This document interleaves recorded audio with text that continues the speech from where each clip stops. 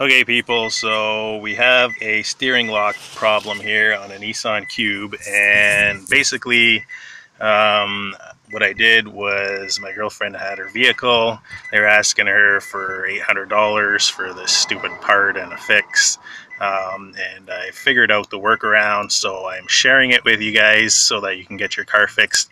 In the case of her car, the steering lock was completely foobar, so I decided I would take it apart and take a look to see what was inside to try and fix it, and I've figured out the workaround. So what you're going to find is this is the steering lock, and it's actually mounted underneath the column here. And what I've done is there are 4 rivet locations on each side, and basically what I've done is I've drilled out the rivets. And when you're drilling out the rivets, make really sure not to go too deep, because if you go too deep and you puncture through, you're going to damage the circuit board that's in there, and you don't want that. So go very slowly when you're actually trying to pull out those rivets. Once you get to the rivet and it pops loose, you'll notice that the housing will actually be movable in the location of the rivet. So you've went deep enough at that point. Once you've got all 4 rivets, this guy comes apart, and basically you're going to have this top piece and you're going to have this lower piece where this circuit board is actually mounted inside of, and basically what you're going to do is there's 2 torque screws in there. Just undo the 2 torque screws, pull out the circuit board, and what you're going to find is that there's a plunger. And if you look here, what happens is the plunger right here, this is the actual steering lock, and there's a plunger right here, and it actually hits these switches, and there's 2 of them.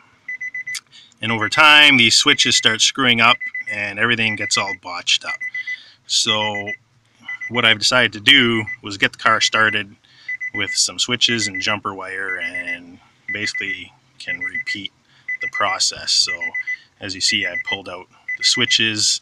What I've done to pull out the switches is I just went to the board, went to the back of the board, and basically you've got 3 locations here. You can't, it's not focusing, but there's 3 locations. Excuse the bad soldering, I was in pissy mood. But the 3 locations, and basically what you end up doing is I bridged the 3 locations with 1 piece of solder while I had my girlfriend pull out the switch, and that seemed to do the trick for pulling out the switch. To get the car started, obviously you need to push down on the switches both at the same time. Hit the brake, push down on the switches, then hit your start. We do it with the fob pressed up against the start. Didn't have much luck without the fob pushed up against the start button. I haven't tested it enough to try with and without yet, but we're just pressing it against the start button. It's so you get accessory power and it comes on all by itself.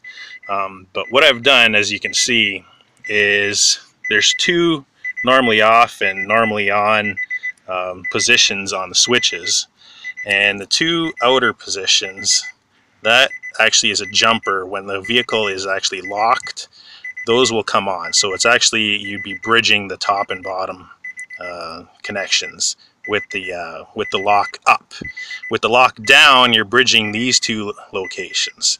So what you want to do is jumper out this switch and jumper out the other switch, and then pull the switches out. So you actually have to get the car started, jumper it, then pull the switches out, and you're good to go forever. No more effing with the lock or anything else. This is going to be a permanent fix. Basically, also one other thing to note, why do I have the motor connected here? For some reason this circuit board needs the motor to get the car started. It would not start without the motor on it. So plug the motor back in. What I plan on doing is remounting this back in the housing just as it is, and it should be good to go. The actual sequence, once you're messing with it, is press on the brake, push the buttons, use the fob to push the start button, and it'll start the vehicle.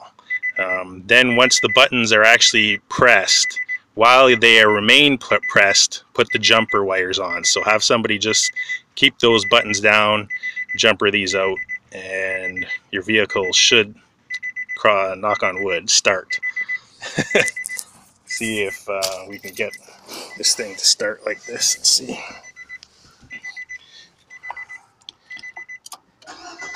Boom. Just like that.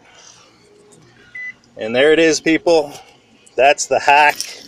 You can see the old location where the buttons were, or those pads right there. They're permanently out. And that's fixed. Hope it helps other people. This Nissan shit is bullshit. Have a good day. Bye-bye.